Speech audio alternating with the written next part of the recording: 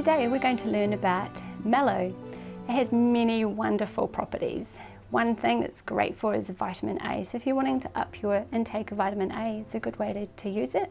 So it also has mucilage, which is also the same properties as its cousin, the marshmallow.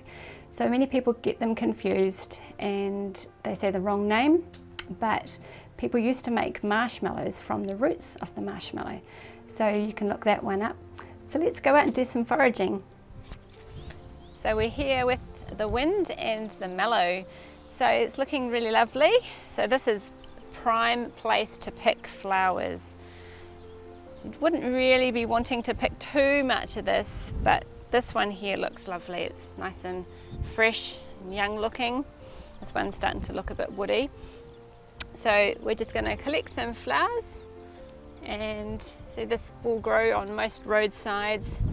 So as you drive in the car, you're going to see it everywhere, and then you're going to be wishing you could get out and pick some. So I think I'm about done now. So now we're back with our mallow. So we're just going to have a wee closer look at it. So you've got the leaves, you've got the stalks, you've got the flowers and the buds, and then we've got the little cheese, which is high in protein. So if you're out walking and you're feeling a bit weary and tired and hungry, these will help you a great deal. So you can use these are the roots. These ones have already been dried. So you can use all parts of this plant, which is pretty amazing, which is sometimes a good thing to know. You can eat the whole thing, because sometimes you can only eat the roots, or you can eat the leaves, or so on, and so it can be a wee bit confusing, but with this one you can eat the whole lot. Sometimes the stalks might be a bit dry and yucky, so of course you don't have to eat them, but it certainly wouldn't do you any harm. So some of the properties of this, it has mucilage, and so there's great healers in this. So I've dried it, and so I can use this when it's beautiful and it's everywhere and fresh and young. I like to pick it and dry it for later use throughout the year, but also can use it, blanch it and pop it in the freezer, and you can just label for soups or stews. It's quite versatile.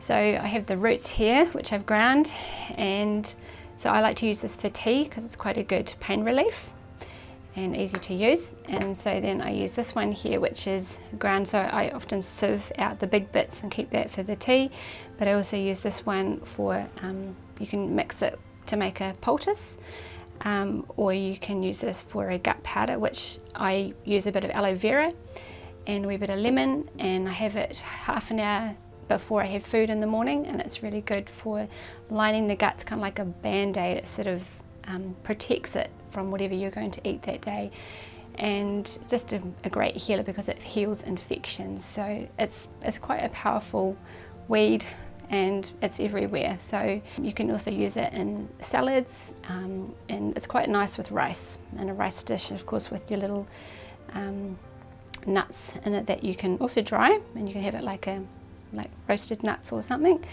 But yeah, there's endless things that you can do with it.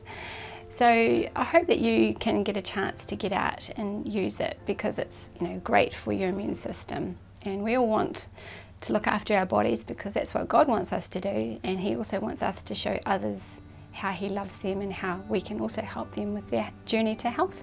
So why don't you have a go at using it and also sharing what knowledge you've learnt.